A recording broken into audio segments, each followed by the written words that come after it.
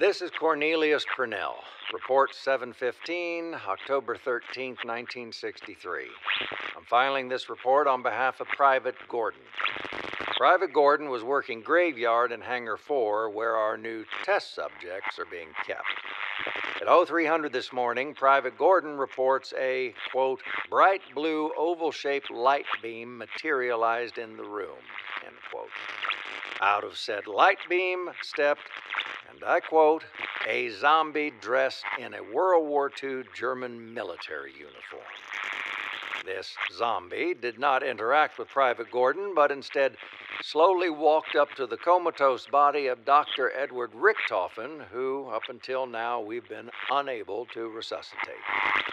Private Gordon then observed this zombie touching the body of Dr. Richtofen, at which point the zombie turned to ash, and Dr. Richtofen immediately let out a guttural shriek and began cackling.